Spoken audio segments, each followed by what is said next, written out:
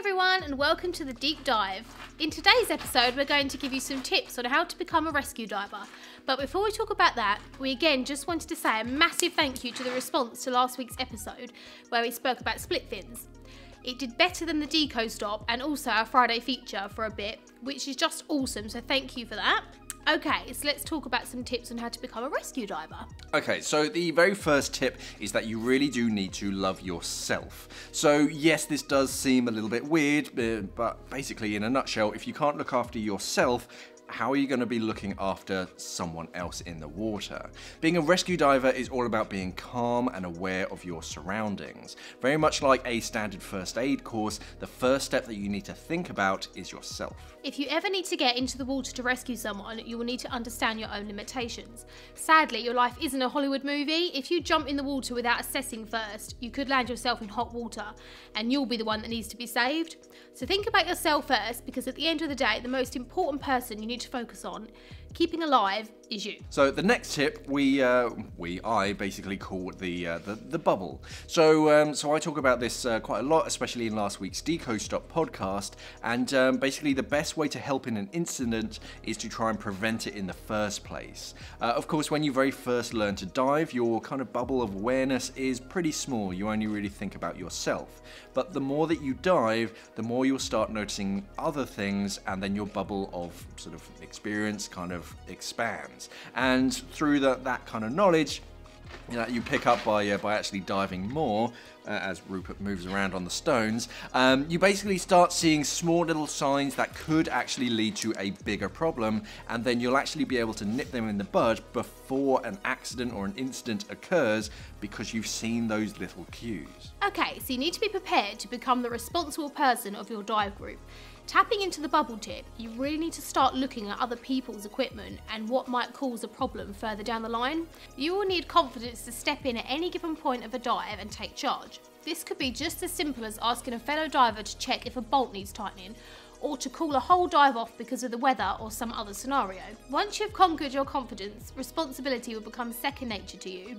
Okay, so the next tip is kind of a biggie. You actually have to try to control your own stress. So if you start freaking out about an incident, it will no doubt just trigger someone else, and then the next thing you know, your entire boat is just in a panic. Now, yes, you do need to kind of joke around with your friends and kind of make fun of things and kind of make everyone feel at ease, but when something actually hits a fan, you are the one that actually needs to be calm and chill and just deal with the problem at hand. And if you're stressed out or appear to be stressed out, then that just can't happen. As a rescue diver, you need to be proficient enough not to panic in the water if someone knocks the mask off or pulls out a reg. So yeah, woosah, as Sean would say. Woosah.